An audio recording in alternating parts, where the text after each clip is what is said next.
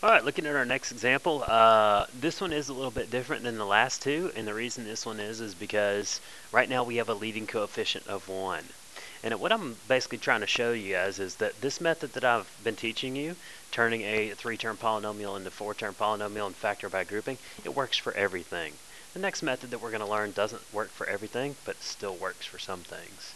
In fact, it's a little bit easier sometimes, or not easier, quicker. Quicker is a better word.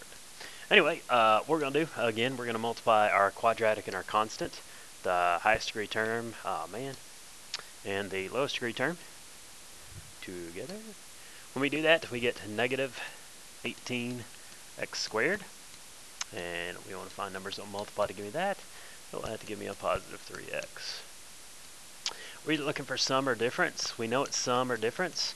If the two terms have the same sign, we're looking for their sum. If they have different signs, we're looking for their difference. Because the product is negative, we're actually looking for the difference of the two factors. So we want the difference of the two factors of 18 to be 3. So we can say 1x and 18x, 2x and 9x, 3x and 6x. Okay, those are all the factor pairs for 18. And the two that have a difference of 3 are 3 and 6.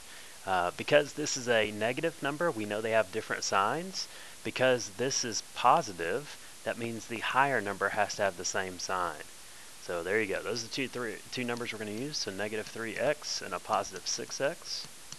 And we'll bring down our quadratic and our constant. And now we're going to factor by grouping. First two and the last two we're going to group together. Out of each, we're going to factor out the common factor in the hopes of getting the same binomial. The common factor here, that will make it look like that when we factor it out, it's a positive 6. You get x minus 3. And then that's not our answer because it's not a binomial times a binomial. We're going to factor out the common factor of x minus 3 and group together the x plus 6. We can always check our answer. This times this is this. This times this is this. This times this is this. This times this is this. You put those two together and you get your original problem. Alright, so our answer, x minus 3 times x plus 6.